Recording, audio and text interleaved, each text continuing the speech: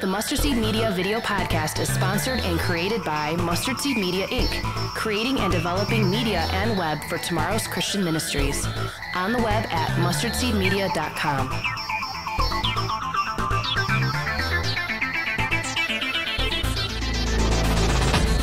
Okay, so let's open up Drupal.org and let's do a little CMS magic. Okay, so let's start with this Photoshop document here, and let's turn this thing into a website. Let's get right down to it and edit some CSS, shall we? Welcome to the Mustard Seed Media video podcast. My name is Bob, and this is the podcast where we talk about HTML, CSS, Drupal, all kinds of webby sort of stuff. Welcome.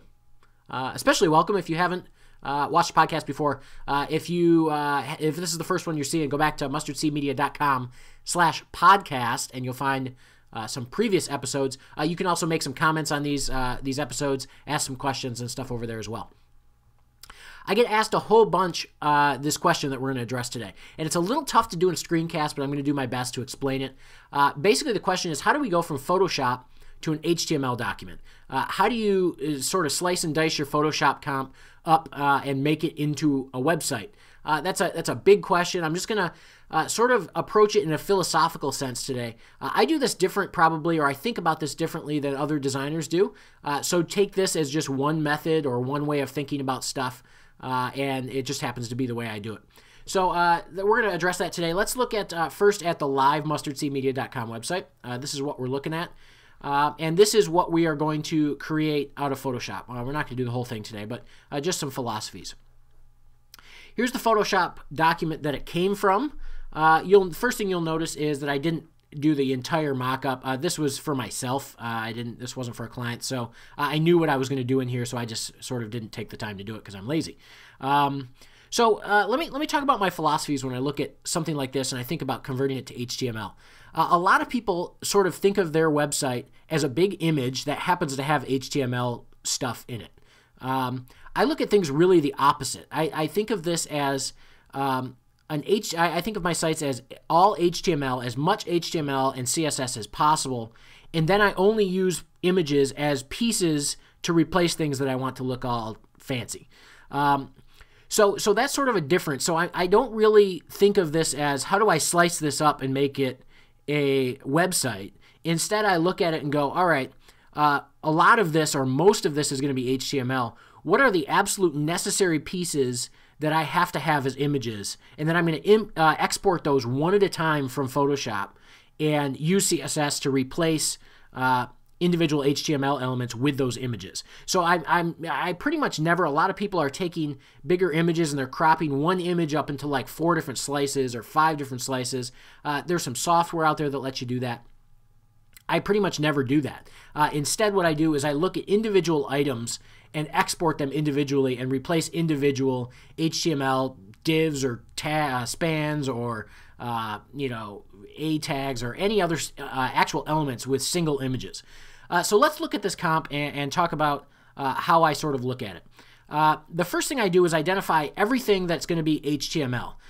So things like these boxes, these are just going to be divs that are styled to look like this. So they're going to be just HTML and CSS. Obviously, links like this that don't have a special font or anything, these are just going to be HTML. Output from my content management system, sort of dynamic content like this is going to be HTML. A lot of the stuff, text here, a lot of the stuff is going to be HTML. And the idea is you want to lay out your HTML, or I want to lay out my HTML in a way that if all images can't load, I'm still getting all of my text, all of my content, all of everything. And images are kind of like a bonus. Images are a good thing and they make your site look nice, but they really shouldn't be necessary to view your site. So basically I use CSS and HTML together to make that happen. So let's look at these individual items one at a time. The first thing I always do is look at the background. So I'm going to turn off all these other layers. And what we have is we just have a gradient that goes from a kind of a dark brown to a dark brown. So what I do is I look at this and I go, okay, this is going to be one file that's just going to repeat on my background. So then I would just take this, I would trim it down to 1 pixel high. so it's as small an image as possible. And then I would just do a sort of a file, save for web, save this as a JPEG, and that would be one element. Then I could go, we're going to jump back to the live site here, and we're going to look at Firebug just to see that that's exactly what I did here. And if we look at my body element, and we go over here and we look at background image, that's exactly what this image is. You'll notice it's 820 pixels by 1 pixel wide. And then the background on the outsides of this, sort of over here as if you extend your browser window, this is all just background color on either side. So I just took that image and I repeated it down, and you can see that it just sort of repeats down that way. So that's one image that I did that to. Let's go back to our Photoshop count. Let me close this up a little bit. Now let's look at something like the logo. So the logo here, in this case, is just really 2 pieces of text. But they're custom font and stuff like that, so I need to be able to export it as an individual file. So I'm just going to duplicate those 2 layers into a new layer, which you'll see it up here now. And then I'm going to do, I'm going to just trim it and trim out all the transparent pixels. So it's just this size. And then I'm going to export for web, keeping my transparency. I don't remember actually the way I did this. I'll have to see in a second. But you could do it as a... Actually, no, you can't do it as a transparent PNG because that won't work in Internet Explorer as a background image for CSS. So you would need to do it as a transparent GIF. And then set your, your matte color to that brown, whatever that was. And then export it out. So if we go back to the live site again and we inspect that element, you'll see that over here, it really is just an H1 tag. With a class, and then I have an A link, and this is just HTML text that's in there. So in my HTML, there is no image.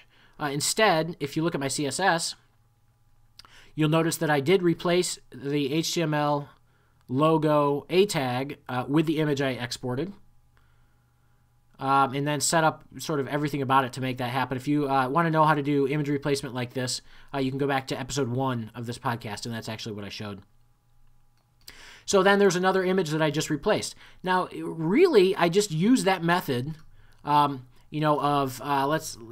look at another element. Let's look at,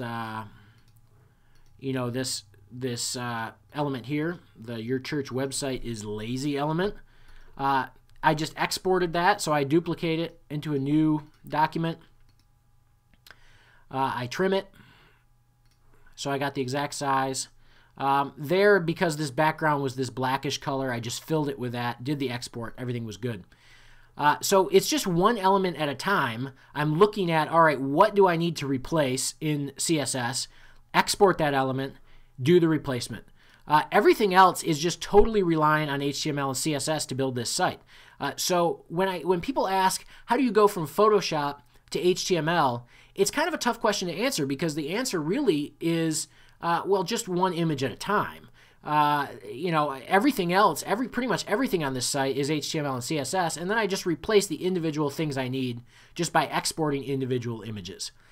So that's kind of a philosophical sort of approach to this whole thing. Hopefully it's helpful just in methodology, just in thinking.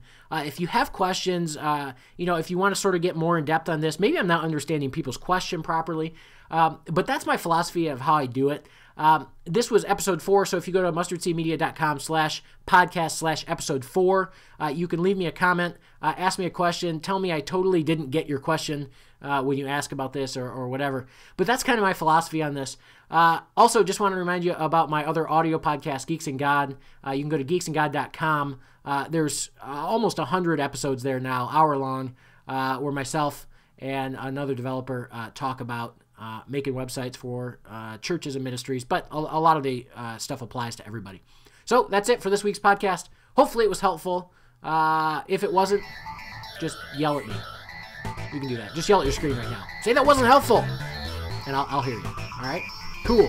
We'll see you back next week on the Mustard Seed Media video podcast.